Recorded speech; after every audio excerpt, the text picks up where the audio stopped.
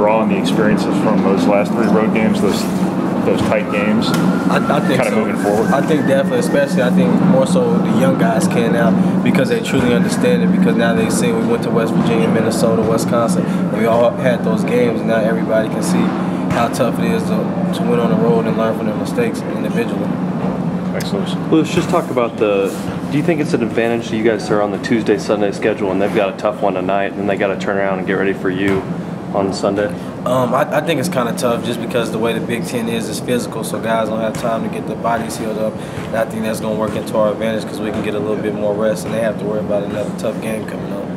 Just talk about this dangerous Illinois team. I'm sure Wash already asked you, but how dangerous is this team? I mean, they're very dangerous. You got Demetri McCamey, looking at potentially the NBA. You got Mike Tisdale and Mike Davis with the size and Griffey. Then you got the young kids with Paul Richardson, and they have extreme talent. So I mean, they're going to be a good team. So we have to really come out and play because they can turn it on and off. So we just got to hope that we play good against them. And for you playing back in Illinois, a little more motivation for this one? I mean, it's a little bit more motivation, but like I told Wash earlier, it's more so my grandma finally gets to come watch me play this year.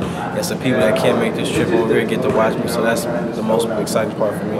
And how special is it for you to have family there to be able to watch you play? Oh, it's very special because they love watching me just on the court here, but a lot of people don't get to experience it. So just them being able to experience a college game in person in Assembly Hall is great. It's going to be a great atmosphere, so I'm excited that they get to experience that. Thanks, Luke. No problem. So you guys have done well at Illinois in the past, and does that recent success lead to a higher level of confidence going into Illinois this weekend? Definitely, because it's a tough place to play, so everybody knows what to expect. But knowing that we have won there in the past, it gives us the confidence to know we can go in there and get a win.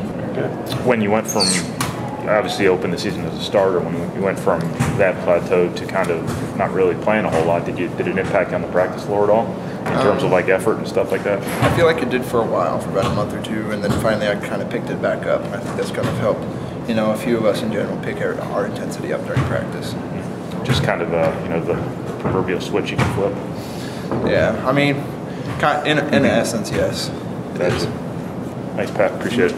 Pat, you guys, the team's been successful at Illinois in the past. Are you guys pretty confident going into this game? Been successful at Illinois in the past, so does that lend to the confidence?